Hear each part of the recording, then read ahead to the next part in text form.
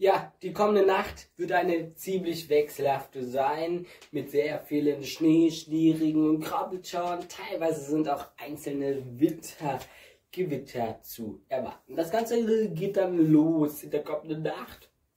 Und da schauen wir jetzt mal genauer drauf. Vor allem vom Westen und Nordwesten kommen die Schauer rein, aber als allererstes habe ich die Sturmböen vergessen. Die schauen wir uns jetzt mal an, die wir bis jetzt heute Mittag 13:30 Uhr hatten. Da sehen wir auf dem Brocken eine Böe von 135 bis 140 km/h, so in diesem Bereich. Aber auch in NRW gab es sehr kräftige und schwere Sturmböen, zum Beispiel in Aachen-Olsbach bei rund 90 km/h, also Kilometer pro Stunde. Sonst lagen wir meist bei 70 bis 90 km/h irgendwo in dem Bereich. Dann schauen wir jetzt auf die kommende Nacht. Die wird eine ziemlich wechselhafte sein, wie am Anfang schon gesagt. Immer wieder kann es Schnee, Schneeregen und Krabbelschauer, teilweise auch Wintergewitter geben. Teilweise kann man ja die Hand nicht vor Augen sehen, ja, kann man ja sowieso nicht in der Nacht, aber auch teilweise kann es ziemlich glatt werden, wenn mal so ein Schauer durchziehen wird. Und dabei erreichen wir Temperaturen von -2 Grad ja, Richtung Sauerland und Eifel, sonst 1 bis 2 Grad. So sieht das dann genauer aus. Nach dem Niederschlagsvorschaufilm sehen wir vor allem im Westen am Niederrhein könnten sogar dort einzelne, teils kräftige Schneeschauer dabei sein. Dies vor allem dann ab 0 Uhr nachts im Zeitraum zwischen 23 und 2 Uhr. Das lassen wir jetzt schieben jetzt beiseite und gucken dann auf das Wetter für den kommenden Montag. Und da sehen wir schon, dass es am Morgen noch leicht wechselhaft sein wird. Am Nachmittag wird es immer freundlicher und immer öfters zeigt sich die Sonne. 1 Grad erreichen wir Richtung Sauerland und Eifel, sonst meist 5 bis 7, teilweise auch 8 oder 9 Grad. Dies dann vor allem entlang des Rheins. Im Norden und Osten von NRW erreichen wir 3 bis 5 Grad. Die Niederschlagsmengen, die dann gemessen werden bis zum Montagabend, sehen dann auch wie folgt aus. Und da haben wir dann vor allem Richtung NRW, Sauerland dann die höchsten Niederschlagsmengen, teilweise bis 50 Liter pro Quadratmeter. Im Flachland sind es meistens 20 bis 40 Liter pro Quadratmeter. In der Nacht könnte dann auch das alles immer mehr in Schnee fallen in der heutigen Nacht. Richtung Osten sehen wir, dass es dort weniger Niederschläge gibt, bei 10 bis 20 Liter pro Quadratmeter. Dann schauen wir noch auf die Ensembles. Für die Temperaturen in 1500 Metern Höhe. Ja, da sehen wir erst dieses Bergauf-Bergab-Spiel. Und am kommenden Freitag kommt nochmal die Kaltluft für 1-2 Tage.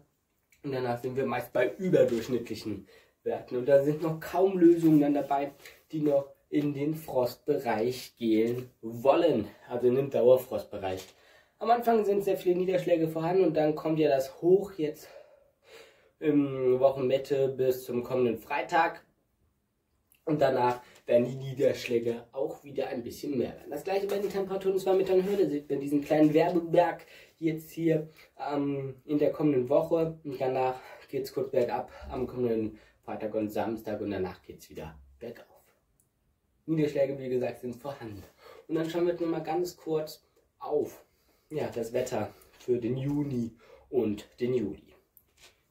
Vom NOAA-Modell, also die CFS V2, da sehen wir, dass es zu mild werden wird. Vor allem im Juni könnten wir einen Plus von 1 bis 2 Grad bekommen. Dies vor allem im Nordwesten von NRW, aber auch im Südwesten von Deutschland und generell der Nordwesten von Deutschland erlebt dann zu milde Temperaturen nach jetzigem Stand. Im Norden oder eher gesagt in ganz Europa würde es deutlich zu mild werden. Dabei die Niederschlagsabweichung, die wir uns anschauen werden. Da sehen wir alles recht ausgeglichen, nur im Südwesten von Deutschland würde es dann leicht zu mild werden oder leicht zu trocken werden. Mit ein paar Prozenten zu trockenem Wetter, aber auch in den Alpen würde es eher zu nass werden, also im Südosten und Süden von Deutschland. Also generell ausgeglichen, was den Niederschlag angeht. Und jetzt schauen wir noch zum Schluss auf den Juli. Für die Temperaturen in 2 Metern Höhe und dann sehen wir ein ähnliches Spiel, deutlich zu milde Werte in Deutschland von 2 bis 3 Grad zu warmem Wetter. dies über weite Teile Europas. Also wird generell zu warmes Wetter geben. Also ja, mild wird es auch diesen Sommer werden. Aber mal gucken, ob es überhaupt so stimmt. Dann noch die Niederschlagsanweichungen zum Abschluss. Und da sehen wir, dass das Ganze hier auch eher wieder ausgeglichen sein wird. Aber vor allem im Süddeutschland, an den Alpen, wird es deutlich zu trocken werden. Sonst in ganz Deutschland eher ausgeglichen mit leicht zu nassen, aber auch leicht zum höher trockenen Werten.